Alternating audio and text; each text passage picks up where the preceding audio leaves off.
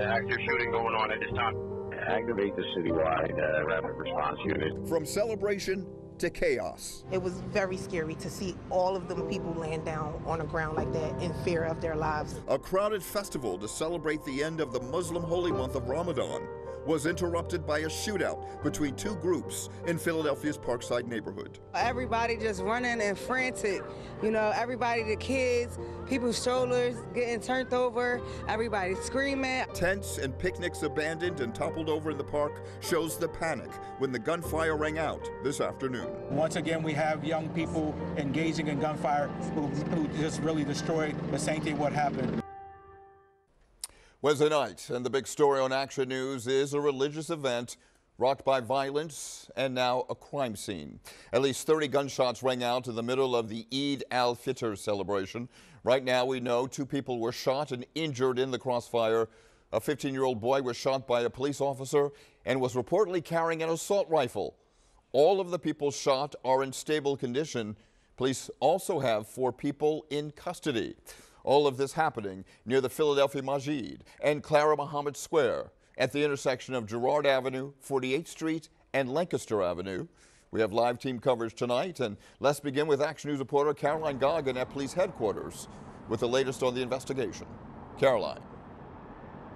Well, Rick, Philadelphia police officers were on the scene for hours this afternoon, assisted by members of the ATF and the FBI. Tonight, we know their investigation is still underway. 5 people are in custody, and members of the Muslim community here in the city of Philadelphia, they are trying to make sense of this violence. It was supposed to be an afternoon of celebration. The last day of the year for all of our Muslim sisters and brothers to come together. But this park in Parkside turned into a crime scene when gunfire erupted as 1,000 people were gathered to mark the end of Ramadan. I just was scared. We were celebrating our religion and they took advantage of it. We just saw a bunch of people running, you know, women, kids were being trampled over. Philadelphia police say it happened around 2:30 this afternoon. 2 groups exchanged gunfire in the park at 47th and Wyalusing Avenue.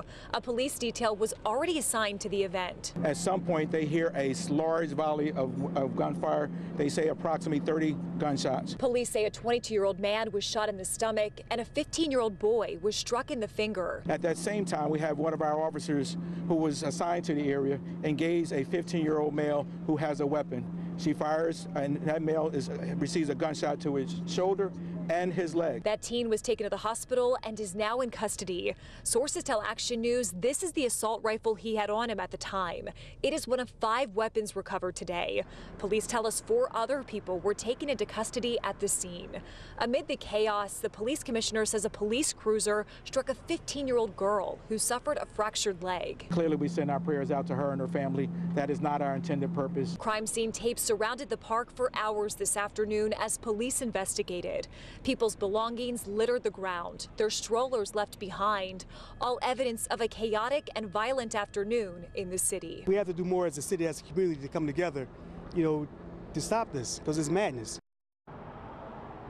Tonight, we know the 3 people who were shot are in stable condition. The 5 people in custody range in age from 15 years old to 21 years old. And the officer who discharged her weapon this afternoon, she is now on administrative duty pending the outcome of the investigation. We have learned that she works in the 18th district. She's been on the force since 2018. And as Philadelphia police continue to investigate this crime, they're asking anyone at home with information to give them a call. That is the latest live outside of Philadelphia Police Headquarters. I'm Caroline Goggin, Channel 6, Action News. Rick? Caroline, thank you. Let's go now to reporter Leland Pinder, who's live at Penn Presbyterian Hospital in University City, where one of the victims is being treated at this hour. Leland.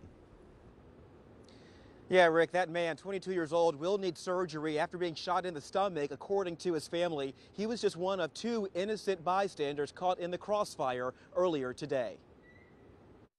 My brother got shot. Rodson McNeil's brother, Nashawn Richards, 22, was one of the innocent people shot today. I'm in shock. It happened when gunfire erupted during an Eid al-Fitr celebration at 47th and Wyalusing. The victim's cousin says he was shot in the stomach as he tried to run away. We applied pressure and they put him right in the cop car and drove him here. Here to Penn Presbyterian Hospital. Got to do better. Outside, the victim's father upset. This is supposed to be a safe haven and people to feel safe. And I'm just tired of all the violence and the nonsense that's going on. My son was an innocent bystander.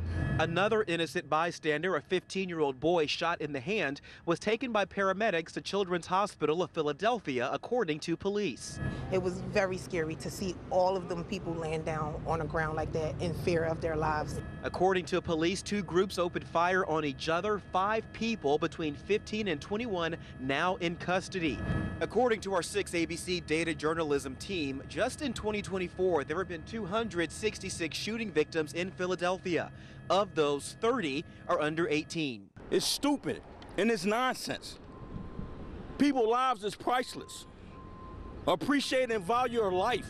Police are now investigating why this happened and why it happened at this event, which is typically a joyous occasion for those who celebrate. We're supposed to be happy. This is a happy moment, but it's not so happy now. Yeah, that event just marred by the violence today. And tonight, police are saying both of those innocent bystanders are in stable condition and are expected to be okay. Live in University City, Leland Pender, Channel 6 Action News. Rick? All right, Leland, thank you. We will continue to update the story on air and online as we get more information. You can also download the 6ABC app for all of the details as well as push alerts to breaking news.